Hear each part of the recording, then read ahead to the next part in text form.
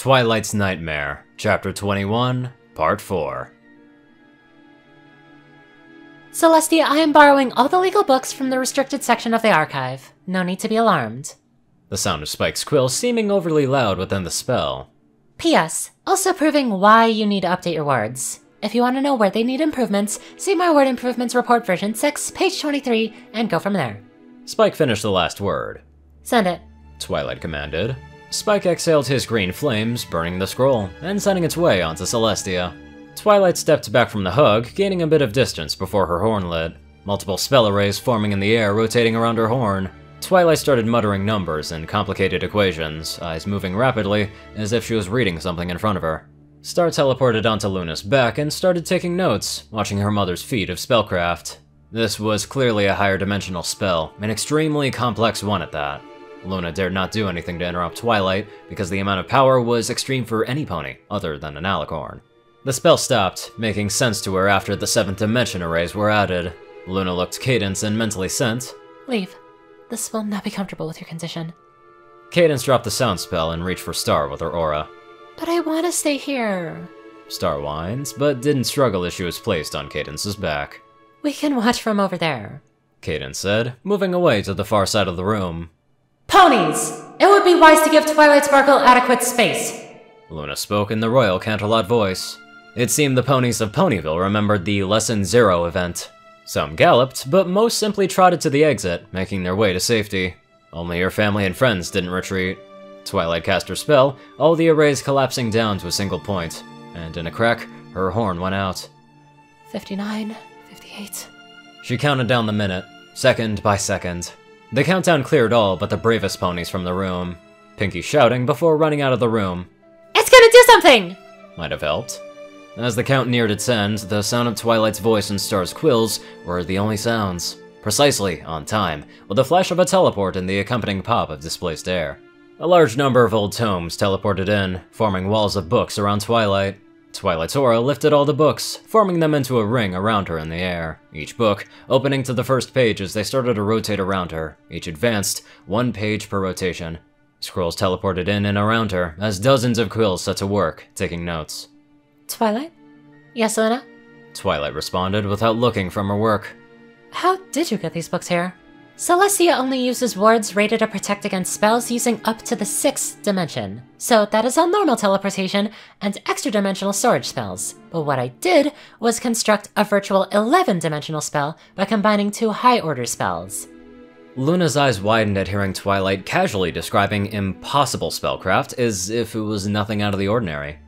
Now, when my spell came into contact with a ward, the first 6 dimensions were caught by the ward, and that part of the spell then collapses in such a way to leave a breach just large enough, thus leaving the way clear for my 5th dimensional target discriminating teleport spell that was tagging along.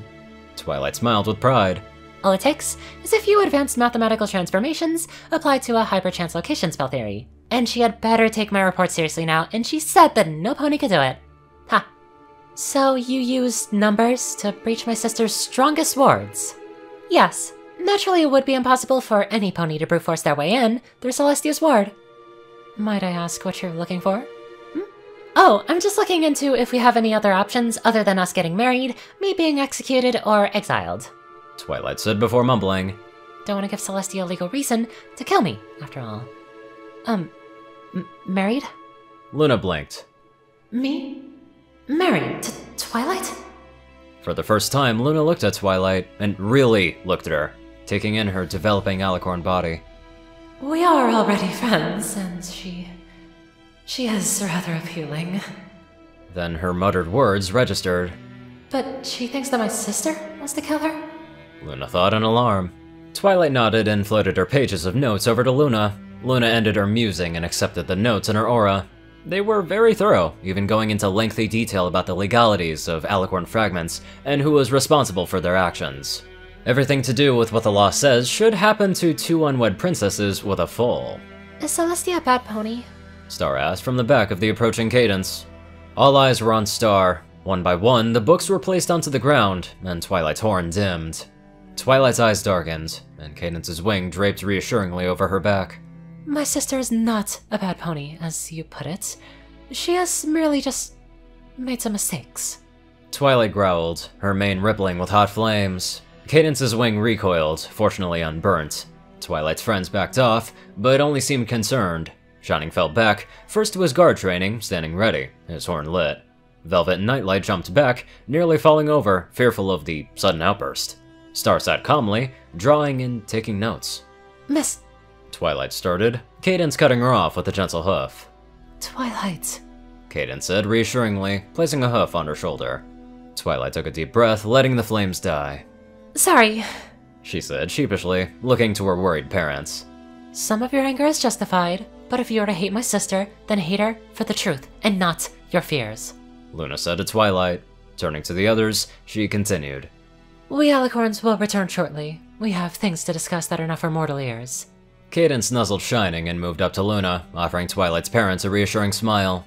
Cadence's wing poked Luna. No need to be so dramatic, Auntie.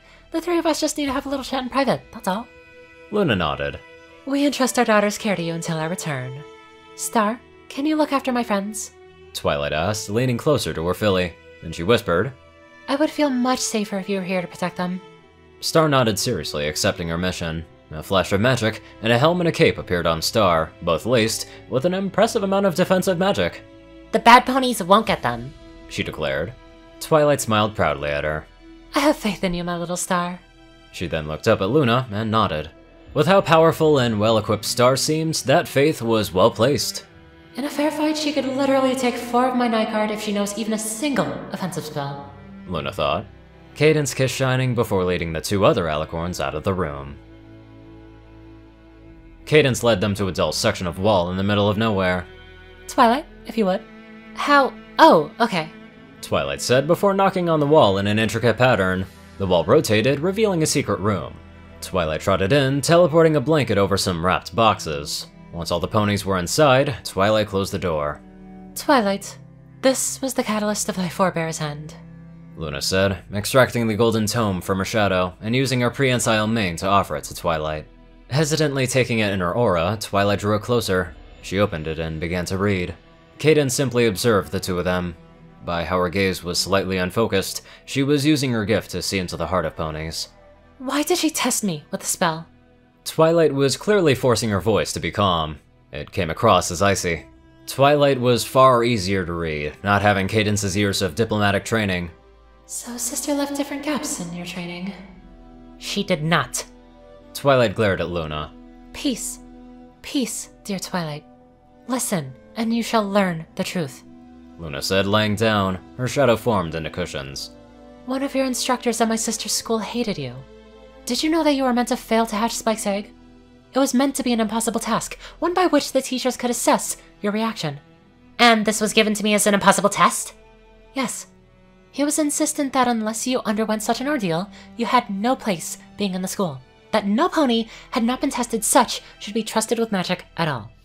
Where is he? Twilight growled, her eyes blazing with power. Unfortunately, he has long departed from this life. Then how did you find this out? Did Celestia tell you? Twilight asked, doubt evident. Some, but I confirmed it with my night guard. They were here spying and waiting on my return. Luna said, and she could see Twilight's keen mind taking in all the implications. Twilight summoned cushions for both her and Cadence from a pocket. Cadence winced. Sorry. Twilight said, laying down, as she closed the book. Cadence was sitting down next to her, ready to provide any needed comfort.